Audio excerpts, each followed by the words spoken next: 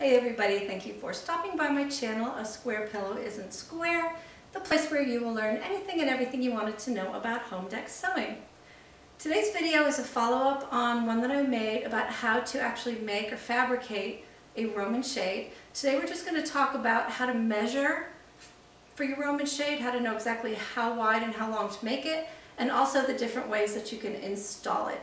So stay tuned. We are going to talk about measuring and installation of a Roman shade today.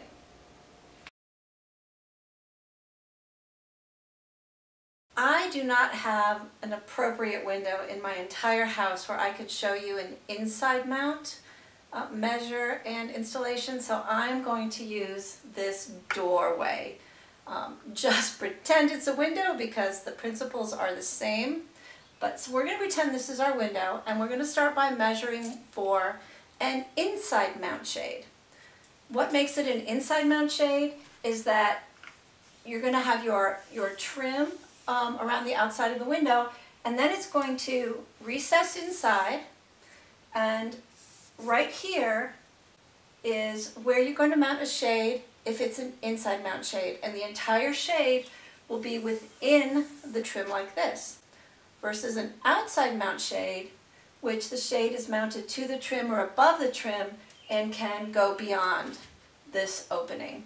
So let's start with how to measure for an inside mount. There's no perfectly straight, perfectly square window out there. So you're going to want to take measurements in 2 or 3 spots. I usually take them in 3 spots horizontally across the window and 2 spots vertically. The way I do it is I'll measure near the top, near the middle, and then at the bottom near the windowsill for my horizontal measurements, and for my vertical measurements I'll take a measurement on the left and on the right side of the window. So here's what that will look like. For your horizontal measurements, start near the top, take a nice rigid tape measure like this, put it up against one side, put your tape measure near the front of the window, near the top, and just pull straight across and make a note of the number at the opposite end of the inside trim here. And you're going to do that in 3 spots, top, middle, and bottom. Make a note of that number, find the smallest of those 3 numbers, and take a 3/8 inch deduction. That number is then going to be the finished width you want to make your Roman shade.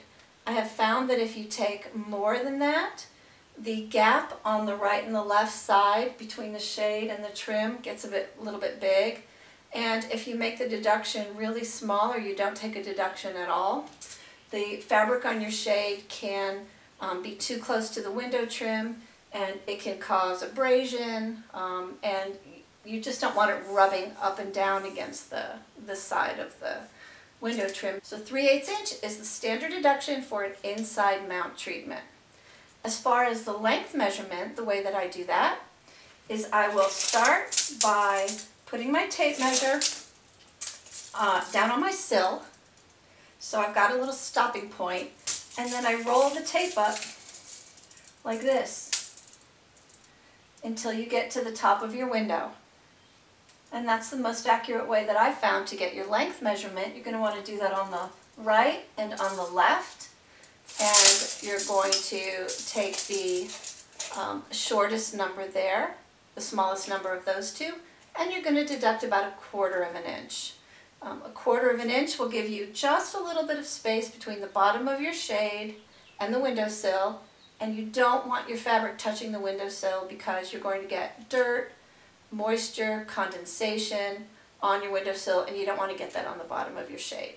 So horizontally, 3/8 inch deduction for your finished width, and vertically, 1/4 inch deduction. That's how you're going to measure for your inside mount Roman shade.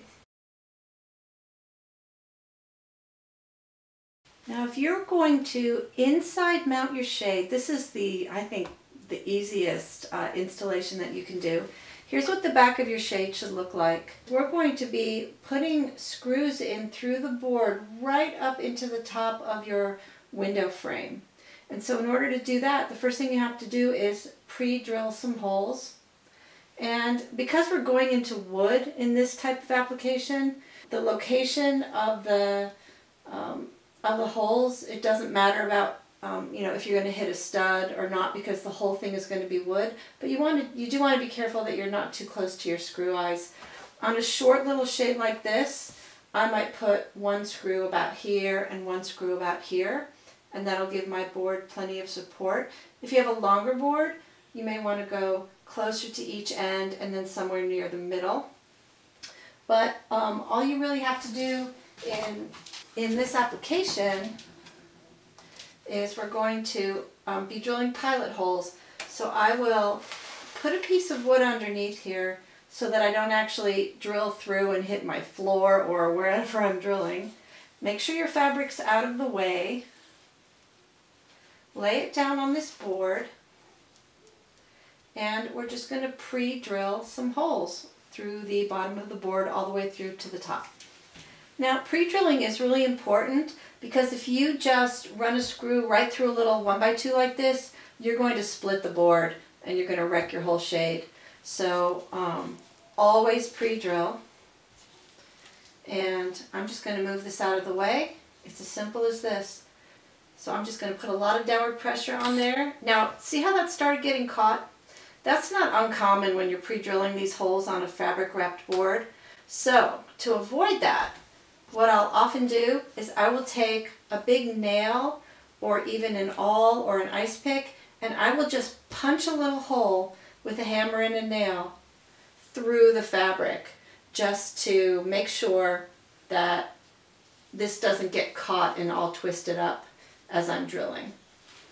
Alright, so here's my little punch, or awl, as it's sometimes called, AWL, or punch. It's got a little area meant to be hammered. And right where I'm going to make my two holes, I'm just going to punch a hole in the fabric. Make sure your strings are out of the way. And now when I go to drill, I have corrected that problem of the fabric getting caught around the drill bit. Once you feel it go through, you can back out. And sometimes what I'll do is, once I know it's gone through from the front, I'll go through and punch the little hole too and just help cut the fabric that way. But you'll drill your holes.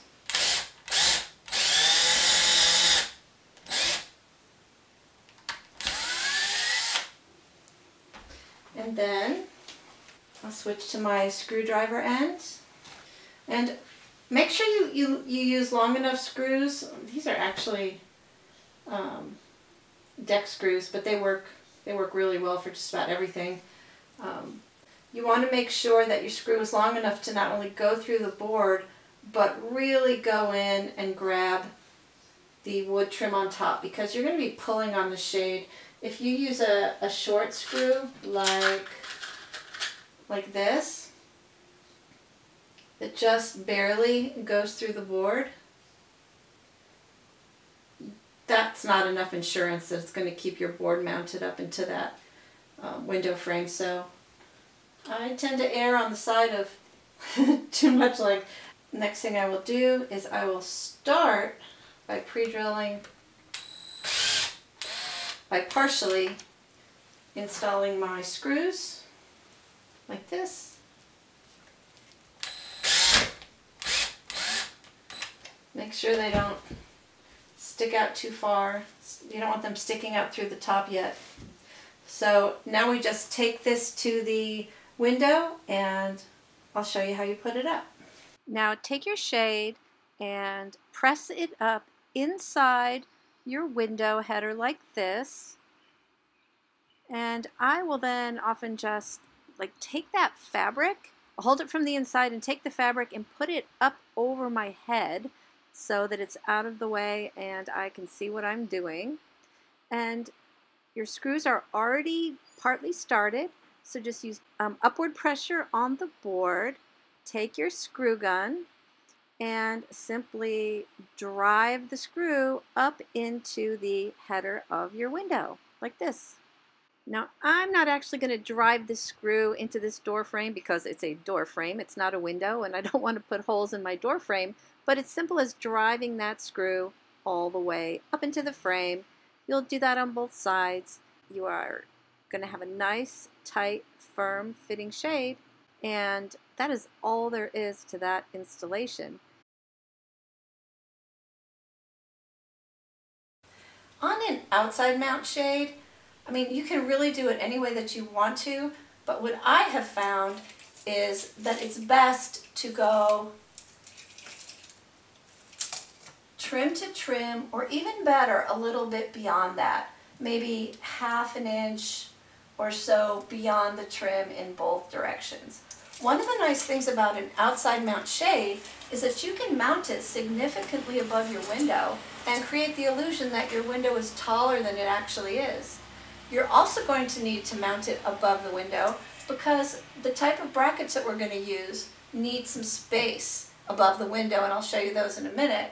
But you will start by measuring from the top of your trim down to your sill. And you're going to, just like with the inside mount, you're going to take ½ an inch off of that. But then what we're going to have to do is figure out what kind of mounting brackets you're going to use. And you're going to have to add that length back. Now I have to make sure I understand how big my bracket is and how thick my board is. And add that amount back so that your shade, once it's mounted, won't be too short. So let's just talk about that for a second. Okay, Roman shades, custom Roman shades like this are normally attached to a wood mounting board. Now I did a video, my how to make a Roman shade video shows how to prepare the board. But let's talk about the different kind of board options there are and what that means for when you're measuring for your shade, your finished shade length. Let's start with my preference, which is a 1x2. This is a piece of, it's called whitewood. And it is called a 1x2. It's not actually 1x2. It's about 3/4 of an inch by 1.5. I don't know why. It doesn't match the description, but this is what's called a 1x2 in a standard home improvement store lumber yard. And there's two ways that you can install a 1x2 board. One of them is what I call a flush mount. You attach your fabric to the top small side of this board, and then the board is then mounted like this to the wall. There's no actual hardware. And the way that it's done is once your shade is installed and the finished edge is on the top, and you screw it right to the wall. And so just determine where you're going to want to mount that board, and then make sure you add this extra distance to the length of your shade. Here I have a small outside mount Roman shade. As you can see, it's going outside my trim a little bit. And when I lift this up, you can see that I have my mounting board that is a little bit above the window here. And I don't know if you can see it, but let me move that out of the way. I've started by drilling a pilot hole through that wood. Makes it a lot easier to install it. You'll start by drilling your pilot holes, and you can even put your screws part way in so that they're there. And then I will normally just set a level on the top of the board and get it level, or you can measure up and make marks. But it's very important that your shade hangs horizontally level. And as you can see, I have 3 screws on this little board. And all I did is I screwed right through the board into the solid part of the door, so I didn't even need any kind of wall anchors or molly bolts or anything. So that's what a flush mount 3/4 of an inch projection looks like. And the nice thing about that close mounting application is that when the shade is down, you have a very, very small projection here, and you don't have a lot of light gap, and you don't have any problems with privacy. The other way that you can mount this board is like this. When you're choosing your mounting board, you want to have as close of a projection as you can, because you want your shade to lay as close as to the trim as possible. You don't want it sticking out any farther than necessary. If you need a little more clearance, or you have wider trim and you want to turn your board this way, that works great, but now you can't install it just by screwing it into the wall. Now you're going to need to use an L bracket. So, an L bracket just looks like this. Put your L brackets on the wall at whatever height you want, but you have to keep a couple things in mind. You've got to get the right wall bracket, the right L bracket for your board, because you don't want this bracket sticking out forward. Let me show you what I mean. Here's a bigger L bracket. Now you're already going to have to come above your window quite a bit just to have room for this bracket. But you can't use a bracket like that on a small board, because this is going to just stick out too far. So you have to think about a couple things. One is, like, what type of bracket do you need and how much room do you need for it? And then you also have to add the thickness of your board. So here is a much bigger board. Let's say for whatever reason I need a pretty big projection. I'm going to need a bigger bracket like this, and I'm going to have to go at least that high above my window. And I'm going to install my shade like that. So right now, let's say this is a 2.5 inch L bracket, and my board is 3/4 of an inch thick. I mean, right there, I've got 3¼ inches I have to add to the length of my shade. Now if I have this smaller one, again, if I'm going this way, it doesn't really matter. I can put it wherever I want it. But if I'm using a small board like this with a closer projection, I need to use the smaller bracket, and I can actually go down lower. I mean, I can go as high as I want, and that would look like this. So the moral of the story is here, if you're doing an outside mount shade, you have to think ahead of time. What projection board do you want? What's the appropriate L bracket size? And how is that going to affect how high above the window you mount your shade? You can, if you want to, mount to the trim like this, but I actually don't recommend it, because the trim is never flat. You want a nice flat surface. This one has like a curve to it. It's better if you have a nice flat surface like that to put your bracket on. Alright, the last installation I'm going to show you is how to outside mount your shade on a wall using L brackets. As I mentioned, I don't have a bunch of extra windows or walls or places to install shade, so I'm just going to show you, there's no window here, I'm just going to show you on this wall how to do it. But again, the principle is the same. Just determine where above your window you want your L brackets to go, and I'm going to show you how to do that next. Alright, when we're talking about installing with L brackets or installing directly into the wall, you really need to either find a stud using a stud finder, or if you don't have one, you're going to have to use some kind of wall anchor. If you find that where you need to install your shade there's no studs available, and sometimes I'll check that either with a stud finder or pre-drilling a little hole in the wall to see if I hit a stud. These particular kind of wall anchors work really well on Roman shade brackets. So this is just plain drywall. It's not going to hold my shade up. So I'm going to use a wall anchor. These are really easy to install.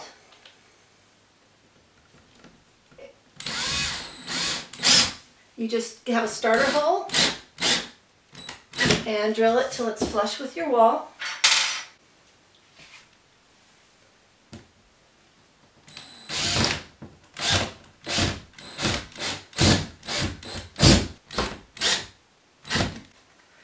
Okay, I have both of my wall anchors in place. Also, when I made these marks, I made sure that they were horizontally level. Do that with an actual level. Don't do it just from measuring from your ceiling or your floor. But go ahead and make sure that these are level. And then all you have to do is start by putting your L bracket on the wall.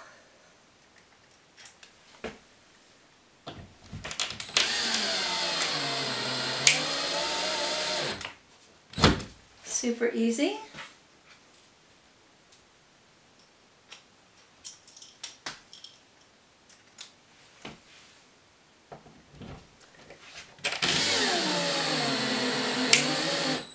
When you are actually measuring for where these brackets go, not only do you want to consider where your studs are, but the other thing you'll want to think about is where your screw eyes are. It's important that these brackets obviously are not in a location where it's going to hit a screw eye. So think about that before you place your brackets. And then what you're going to do is you're going to get two little small screws, and you want screws that when they go up into the board are not going to poke out the top. So this little board is 3/4 of an inch thick, so I'm going to use little 3/4 inch screws. And then what I do is I will balance my screw on top of my drill like that. And I'll either set that down or have a helper hold it for a second. And then what you'll do is you put your shade up on top here. And let me show you something. Lift that up out of the way. So this is where you want to make sure that none of these strings are caught like this between the bracket and the shade board. And then you just center it, hold it in place. And these boards are really soft, these pine boards. So I will just push down on the board and drill right up into it. Once you've got one screw in there, it's not going to go anywhere. I even did that with my left hand. That's how easy it is. Move that out of the way.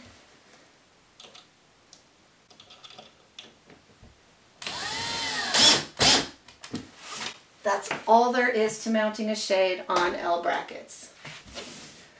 And there you go. Perfectly mounted Roman shade. That's all there is to L brackets. Simple. Well, I hope that video was helpful. If you have any questions or if something was confusing, just please leave your question or your comment below, and I will try my best to answer it for you. I know that this will give you the confidence to measure correctly and install your own shade, and I wish you the best. Happy sewing. Thanks for watching.